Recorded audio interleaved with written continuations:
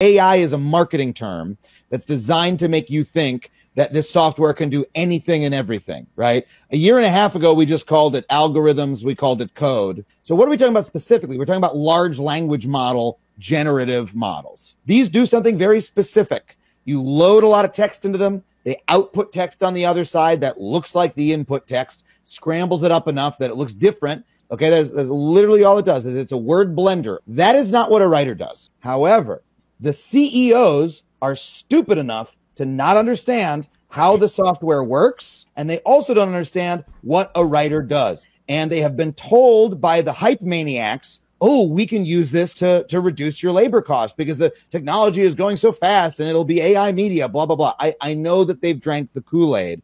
And so we know that they intend to use this very limited technology to try to undermine our working conditions.